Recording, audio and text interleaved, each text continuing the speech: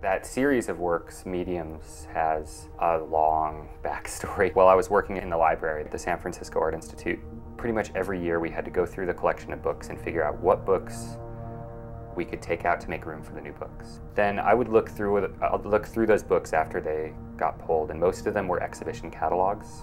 And I would pull out ones that had pictures of the artist in them. And for the most part, a lot of these artists were pretty unknown. And at the time, I was just collecting them. I didn't really know what for. I thought possibly I was going to make something with them, but it was really just a compulsion at the time to kind of keep these people from getting dumped. I held on to them for like 10 years.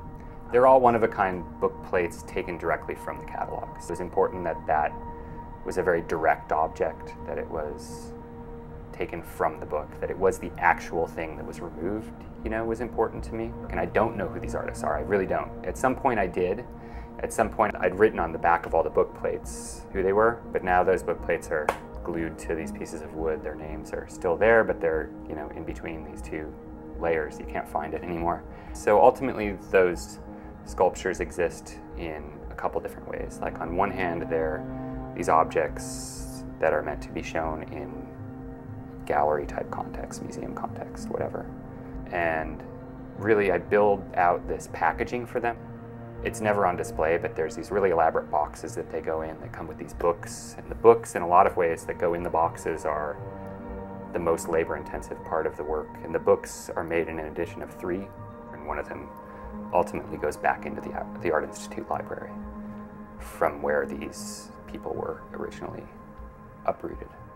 I'm not that interested in talking about like the inhumane nature of the art world specifically, but just more like I'm interested in my position within this system, that I can act as a kind of conduit for these people to go back in. And the title Mediums does come from its ability to span both, the idea of a spiritual medium, someone who is channeling someone who's dead, and also the mediums of making things, whether it's the medium of a photograph or the medium of a sculpture or the medium of painting.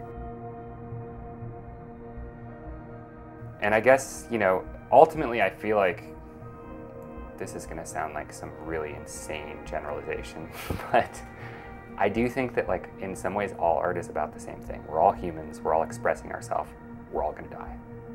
I can't imagine that those conditions allow us to talk about such a broad range of things. I think that in thousands of years, we'll look at these things as expressions of humanity, and I guess that work is kind of about mortality. It's about these people being pulled from the system, and in essence, it's the death of those catalogs that were in the library. And I feel like it's a total coup to have them back in a system that's going to like take care of them. It's about like kind of giving these people, these anonymous individuals, not even giving them, but like about talking about mortality and talking about preservation and talking about how we deal with that problem that we all have.